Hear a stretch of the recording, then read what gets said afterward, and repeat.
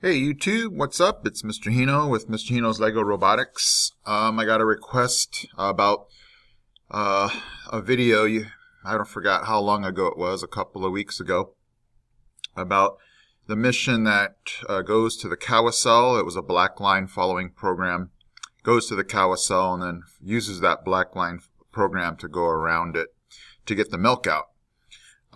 So this video just quickly shows you what the program looks like, and hopefully it helps. So let's get started. This block right here just gets you to the carousel. It was an experimental block, so that's why you see the motors at 20. Obviously, if you want to get there faster, you'll bump up those motors, that motor speed. This right here, it was on for degrees, so it was 2,703 degrees to get to the red lever. This program does not push the lever in, so you'll have to figure out, you can add that into your program. And then we have the loop here. We have our color sensor that will look for less than 18% reflected light. Obviously, again, you can bump that up or down. And then over here we have the motors on this loop. Again, if you want it to go faster around the carousel, you can mess with the numbers here.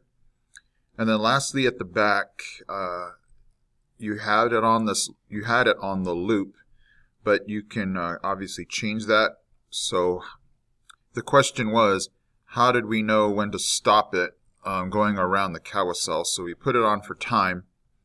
And then we just kept experimenting and playing with the numbers, and we just stopped it at 16.5, and that was perfect to get the milk out, but then not to get the manure out.